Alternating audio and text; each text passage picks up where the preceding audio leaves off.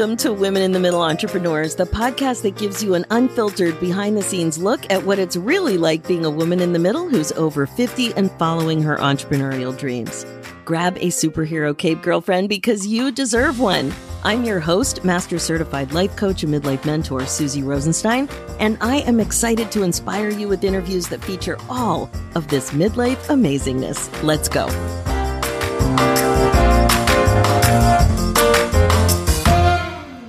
Hey there, welcome back to the show. We have a really exciting interview ahead of us about how my guest helps menopausal women get their sleep back. Today, you're going to be meeting Cathy Rust, a woman in the middle entrepreneur who founded a sleepwear company dedicated to helping women who suffer from night sweats start sleeping again. How amazing is this? Welcome to the show, Cathy. Thanks so much for joining us today.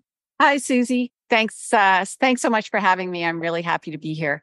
Oh, me too. I know we're going to have a great conversation about your midlife entrepreneur story. We're going to be talking about your business and what's going really well, and also what midlife issues might be getting in your way to some extent and are challenging for you in life, as well as being a business owner. So let's kick this off with you talking a little bit about how old you are, how long you've been an entrepreneur, and what your entrepreneurial story is.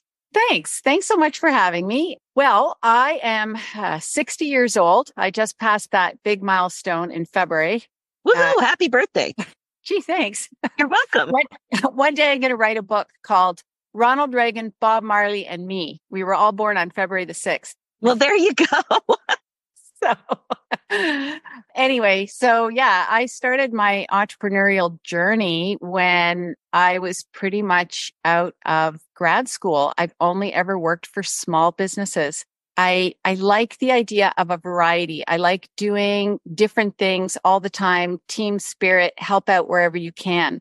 And as soon as I get pigeonholed into one job, I find I get bored because it becomes predictable. So I leave. And that's really how I got started. I love startups. Not all of them are successful. We haven't made it through, but some of them have been very successful. And startups also tend to offer me a little bit more flexibility, being at home mostly with 3 kids when they were younger. And then I started back more traditionally, I guess, in about 2005 as a part-time writer at homestars.ca. So. Oh, wow. Okay. So what happened that you went from that sort of a thing to this amazing business to help sweaty women? I'll try to put this in a nutshell. So the long and short of it is we moved to Montreal in 2011 for my husband's work. I had a lot of difficulty finding a job here because my French is okay, but it's not at a level that it needs to be in an office setting. Oh, that's interesting because, we have a lot of American listeners, and it is really interesting part of Canada that is French speaking. Yes. Far more French speaking than when I had remembered, because I did go to McGill. And in the 30 years that we had been away, when we came back, it had, rightly so, become very, very more French forward, shall we say? I'm not really sure. But my French, although it's decent, especially after a glass of wine, it's not really the way you want to go into business. So I did do some work here. I worked in an environmental insurance company, helping them set up an environmental insurance program. In 2015, 2016, I did some other work, and I ended and landed in 2016 at a management consulting firm where I helped them with their back-end communications because I knew a lot about WordPress and how to shape newsletters. I have a background, an educational background in environmental policy. So doing other newsletters isn't really my number one goal. And so I did it to help out and because I wanted to keep busy and all that sort of stuff. But that company was sold in January of 2020. And so it was merged and I was out of a job, and it was, I was quite pleased to be out of a job at that point. And it offered me the opportunity to figure out what the heck I wanted to do with the rest of my life. My daughter was our youngest, and she was in second year at Queen's. And I had this open slate, this blank slate. What am I going to do? The world is my oyster. Or do I want to pack it all in and say, enough is enough. I'm playing tennis and bridge for forever. Like those were kind of like my two extremes. It's like a midlife wake-up call where all of Yeah. a sudden you have Yeah. a blank slate, which is a gift and an opportunity. Right. Right. And it's not a curse. It's just that when you have a buffet open to you, what do you do? Your stomach is only so big. It's like your capacity is only so large to take something on. And I really didn't know. I had no idea what I wanted to do. In the meantime, we were moving, and in theory, we were moving back to Toronto from Montreal, but the pandemic changed all of that. And so while I'd been focused on getting the house all packed up and getting everything ready to go, the pandemic hit, and we said, you know what? Let's not do anything at the moment. Let's just stay in Montreal, figure out what the heck is happening in the world. And so we rented a place here, and then we were all literally sort of boxed in for a little while, right? With the pandemic. Wow, yeah. So, Yeah, and I know it was so scary and so crazy, and real estate prices were crazy. yeah. And that was probably a very good idea. Well, we ended up moving on March the 15th, and then the hammer came down on March the 17th. We weren't even sure our movers were going to show up that day. Oh my God. So we get in, we get all settled, and then the dust settles. We're all in our little jail cells, and we're thinking 3 weeks. We just have to last for 3 weeks. What can I? Don't you? Were all of you there? The five of you? So we had two here, and our place that we got was not big enough for five. We're supposed to be empty nester. Oh my goodness. So many of us ended up with a full nest during that period. I kept thinking, thank God we're not around in 1918 when there was no internet and a pandemic, Oh, Was that when it was? 1918, I think? I think that was. I think it was, yeah. Anyway, go ahead. So here you were in an apartment, literally boxed in without enough bedrooms. Right. Without enough bedrooms, with a fridge that is too small for two large boys and a girl and our daughter and ourselves. It was something else. It was just, scary days in those days. But once the dust settled, then the question is, what do I do? And now my world had gotten a little bit smaller because I thought, well, okay, maybe I can do something online. And so at that point, I was looking for a business. Of course, a YouTube thing comes up, and it's a course on, this sounds so silly, how to sell on Amazon. And I thought it looked really interesting. I just thought, wow, I've never sold any goods. And there's always been an underlying part of me that has been sitting on the sidelines watching all of these other brave entrepreneurs move forward,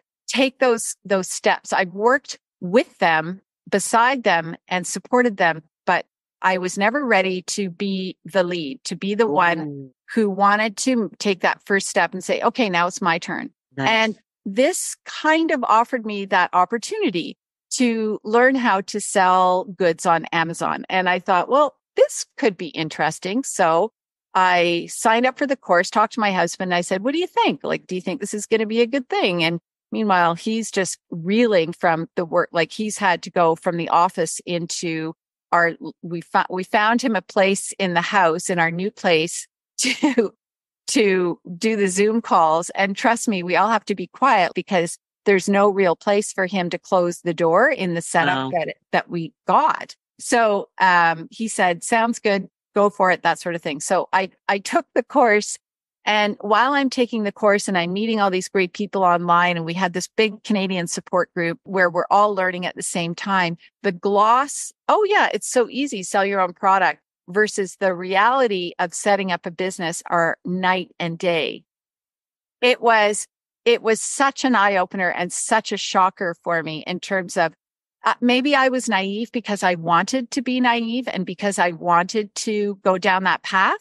But they really, all of these fancy videos that are on YouTube really gloss over, oh, it's easy. You just set up your own corporation and you do all of this and blah, blah, blah, that sort of stuff. And you order stuff online and you tweak it so that yours is slightly different than anybody else's. So I took this course and I loved school. I love learning. So I loved that aspect of it, but I have an environmental policy background. And so what that means is I didn't want to sell anything that I believed was a fad, a phase, or just not going to be useful in the long term.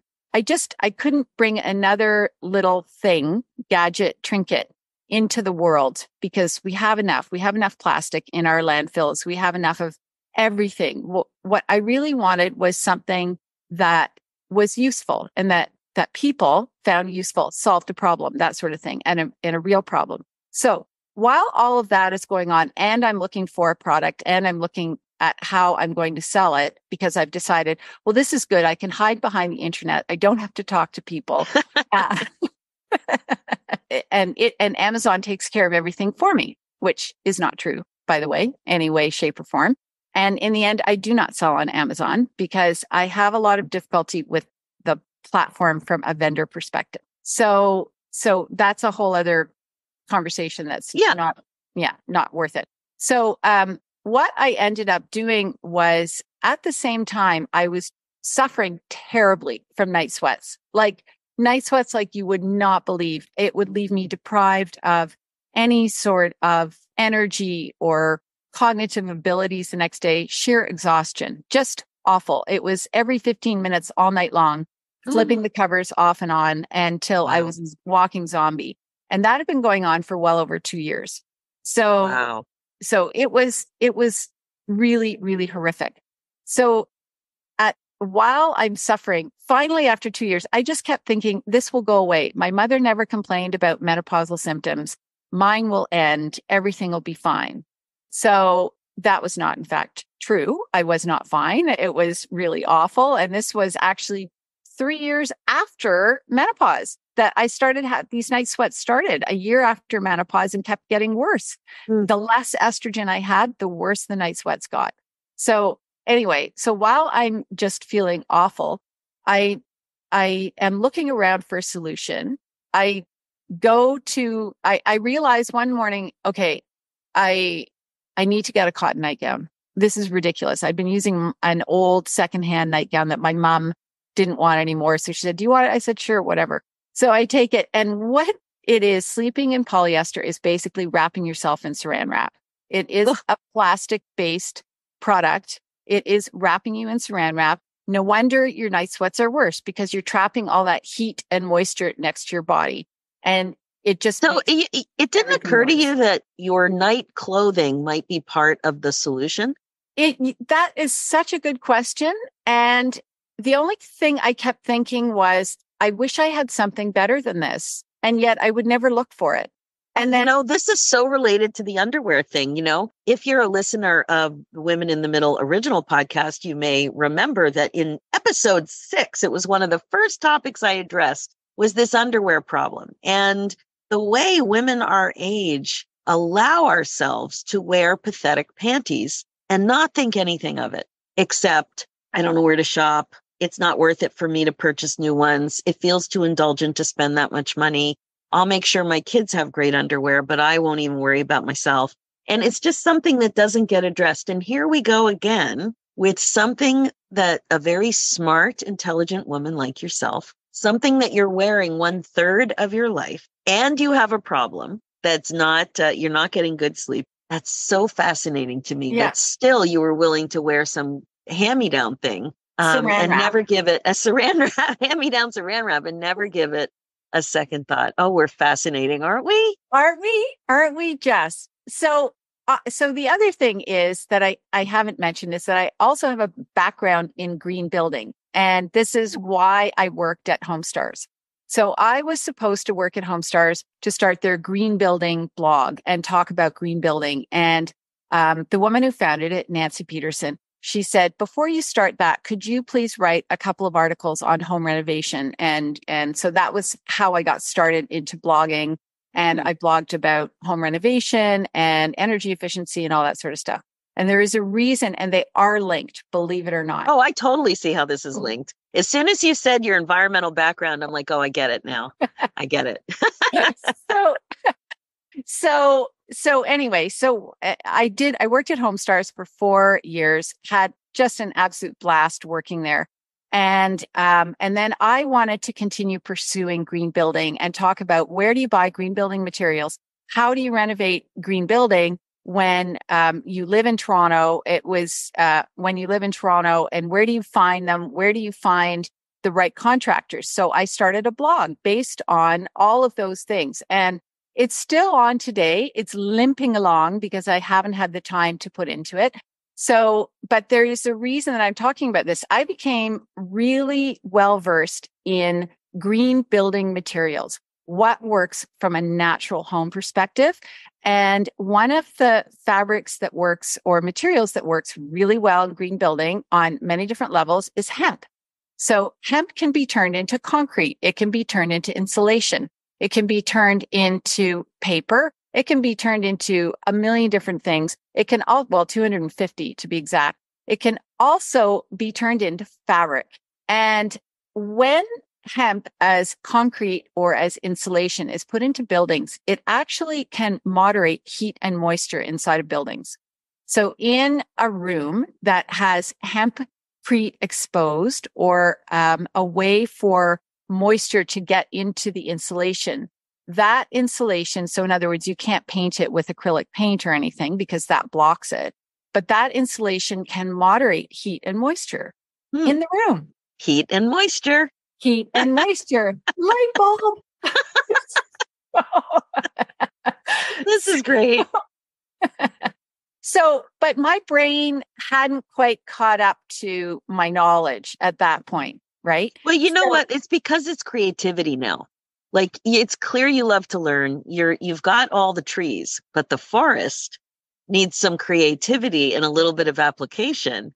And anybody who's listening right now can see how all the ducks are lining up. So go ahead. So while all of this is going on, and I'm looking for a new business, and I'm thinking about what I want to do, and I'm dying because I'm so exhausted. And the cotton nightgown, which I thought, cotton is breathable, therefore it is going to help me sleep better. I'm just going to go out and buy 100% cotton nightgown.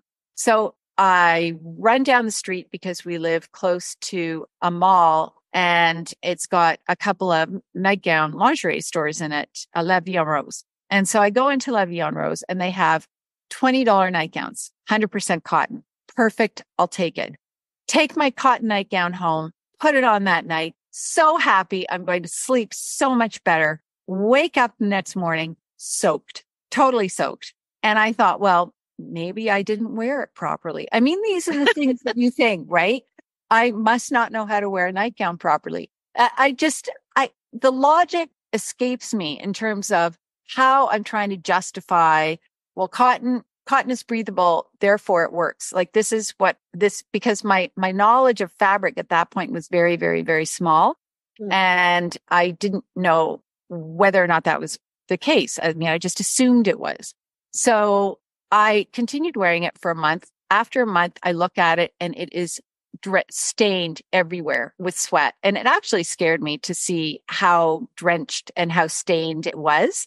Wow. And I just thought, well, okay, so cotton isn't the right answer. What is? And that, when I made that discovery, that was the point where I said, okay, now I really have to do serious fabric research. And in my head, I was looking for a nightgown that was made from hemp, because I'd just been to the Green Building Conference in Toronto, and I talked to these two great farmers who are actually from Asbestos, Quebec, and they want to turn it into insulation based on hemp. And so it's really fascinating. The irony is really interesting. These guys were fantastic. So unbelievable. Yeah. So little did they know what was coming next.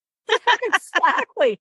So these guys are talking to me about hemp and the benefits of hemp insulation and all that sort of stuff. And I'm thinking in my head, well, this hemp would be really great as a fabric if it works that well. So I go online and I look up hemp-based nightgown. And the only thing I can find anywhere is these cute little hemp bikinis made for the cannabis crowd who are in their 20s. And I'm looking at it going, yeah, that's not going to work. For one thing, it's not covering any of the parts where we do all of our sweating. And secondly, I'm a 50 plus year old woman and I'm not going to wear any of that. So that actually struck me as when I couldn't find anything and I started looking up cooling nightgowns and all that sort of stuff. And I saw that most of them are made out of fabric that I didn't think, I could be wrong, of course. It wasn't what I was looking for. That's the best way to put it. And then, of course, at this point, too, you're not thinking about a business. You just want to help yourself. I just want to help myself. Yeah. I just want to solve this problem for me. The one thing I did have a realization about was I was shocked at how little was on the market for menopausal women. Shocked. I actually took it as a personal insult. I can see why. As you're explaining the problem, I'm so with you in your mind and how it's working. What about sheets? Are you finding the same issue with sheets? So I went down the sheets route. So when I finally realized that I could help women get their sleep back by providing them with better moisture wicking, heat managing fabric, the very first place I went to was sheets. It's like, I want to make sheets for people who are hot and sweaty. And it's just the cash outlay and the risk involved for doing sheets right off the bat was just more than I could really manage at the time. I just, it's what I have to do and where the real challenge for my business is changing a mindset. And changing that mindset is a very long journey. And now, when you say changing a mindset, what part of the mindset is that there is a way, there's something environmental that can help them? Or what's the block? So there are a couple of blocks. One is the price point for mine is steeper than all of the other products that are out there. And that is because the fabric is not well known. It is difficult to get. And I make them in Montreal. So, we skipped a step. So the hemp farmers, these guys, they're talking and it sounds like you had some amazing conversations. I did. The light bulb started to go crazy. You're realizing there's a hole in the market. Yeah. And now you're all fired up because, no pun intended, because people are ignoring menopausal women. Yeah, totally. And so that bit happened in December of 2019, right before the pandemic came down. Oh my God. Yeah. Right before. And so while all of this is happening, because my job with the management consulting firm is only part-time, I also had this blog that I love to write on green building. So I was keeping that up as well, which meant that I would go to the Canadian Construction Show and I would go and talk to all these farmers. And I was really in my element and I loved all that stuff. So I've got all of that sort of building in my head, like, how can I take advantage of this great fabric? And I'm dying here. I've got to find something. Yeah. But I'm still not at the connection of the two for as a business. It was once I got into once I took that Amazon course and I realized I don't just want to provide something on Amazon. I want to provide something that's meaningful for as many people as possible to help them with a problem. And I want to provide them with something that's easy to use, easy to wear, long lasting. Like it had to really meet a lot of criteria from my perspective. Yeah. And so that was when I started thinking, being sheets, I'll do sheets. And then when you look at how expensive, so I started saying, well, what would I use? I would use hemp. And 100% hemp, what most people imagine is a burlap sack. That's what they will imagine when they think of hemp. And so because of that, I started looking for blends, hemp blends. So I found this company that is a manufacturer. They're based in the States and they make all kinds of fabulous hemp-based blends. And I called them up and I said, this is what I'm thinking. They sent me their package and of all of their different samples. But the price point per yard is let me put it this way. It's in the future. Definitely Hmm. sheets are in the future. It wasn't the right place to start. Sure. And because my own story was relatable to a lot of women in terms of just how bad my night sweats were. Well, and you have a hilarious story about the nightgown from your mom too. I mean, come on, that whole thing is pretty good. It is really sad that, oh, I'll just wear this polyester saran wrap nightgown. Like, I don't care. And then you realize, oh, well, that's one of the reasons why you're sweating so much. And it's also why women who end up, just as a side note, wear the nightgown still might suffer and their nightgown still might get wet is because they are sleeping in polyester sheets. So So it's a double whammy it's a double for whammy. many And women. yeah, So when did you get the idea you ditched the sheet idea, but you're yeah. like, well, maybe it's nightgown. Yeah. So I did the cost workup. I started contacting manufacturers, which during the pandemic is really difficult. And not only that, but manufacturers are not easily found online. A lot of the local mom and pop manufacturers it's all word of mouth. So you have to know Wow. people. And fortunately, I have a good friend here who knows almost everyone there is to know in Montreal, and she set me up with a friend of hers who has a line of outerwear, ski clothes, and she set me up with her manufacturer. So that was literally word of mouth how I found my manufacturer. Well, that's something, but also many listeners probably don't know that Montreal is known for fashion in Canada. It is, but I have to say, everyone I talk to here, and I thought I'm in the best city for Yeah. fashion. But here's the thing, a lot of it has either moved overseas or to Toronto. Oh, the local stuff. So I'm very lucky because the factory that I'm using here, they do all their own local sewing. And they also have, if I ever go the overseas route, they have a huge connection overseas as well. I just, labor is really important to me, right? So I have to make sure that my factories are well certified. That's why I like having them in Montreal. I go in, I take a look, I see where they all are, that kind of thing.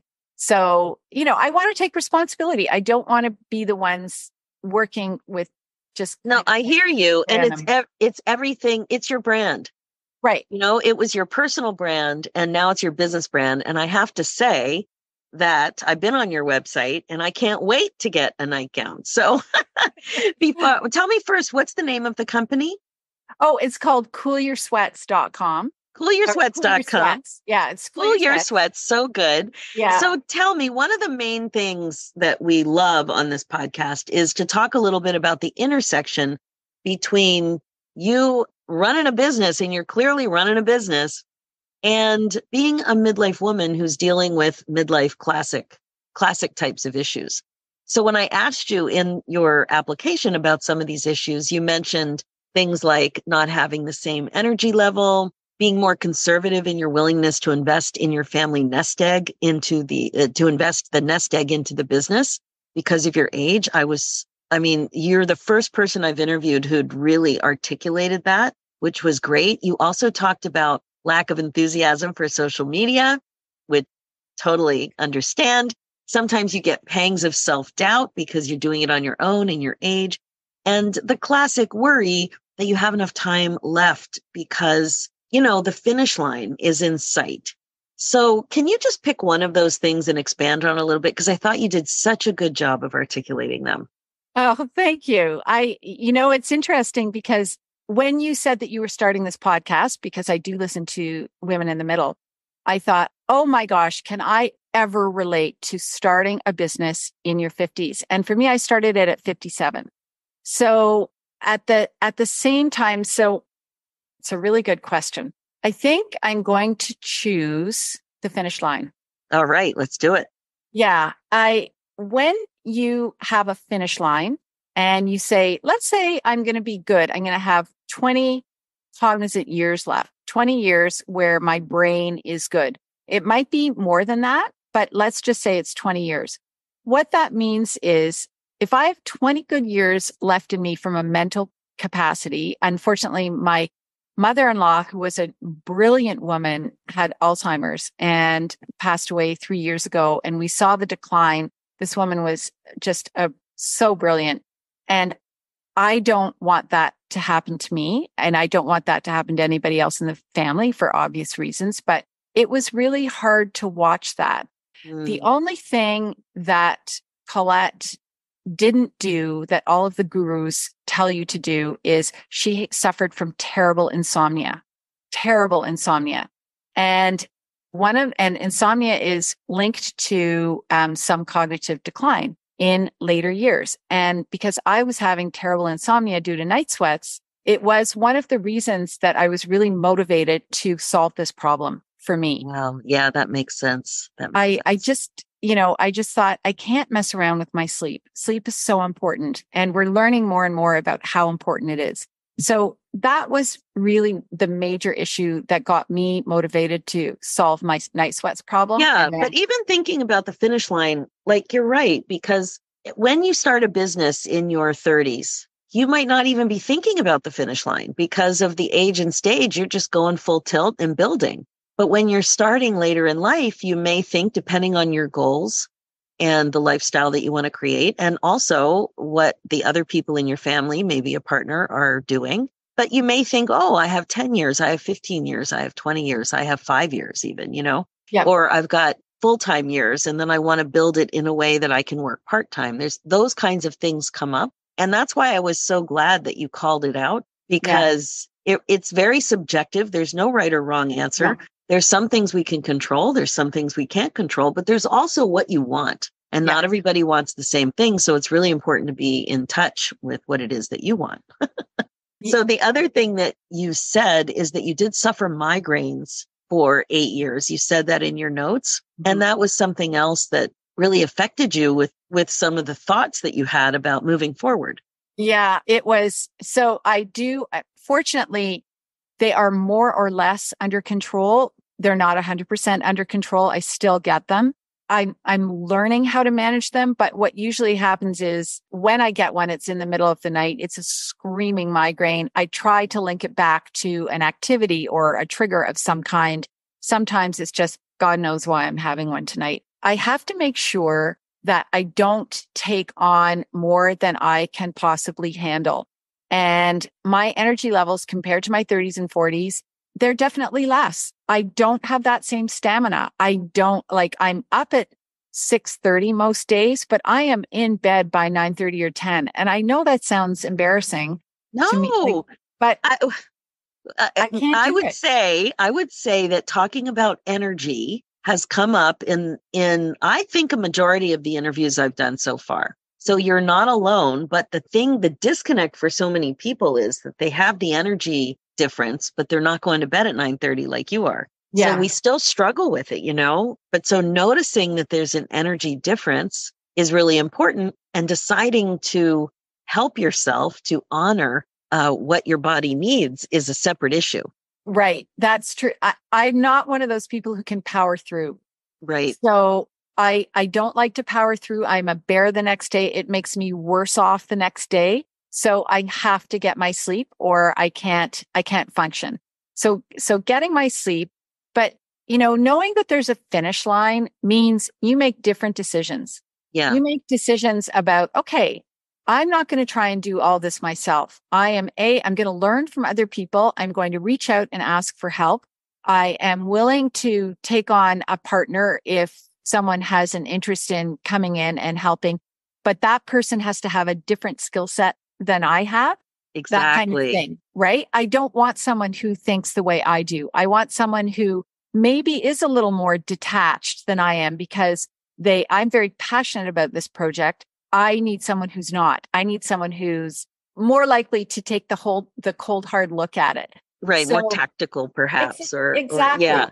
No, I Exactly. love that. I love that. The other thing that you mentioned in your notes that really I wanted to ask you about was that doing this business, as much as you had been an entrepreneur in different parts of your life, that doing it is exceptionally meaningful for you because you created something that has actually come out of your head.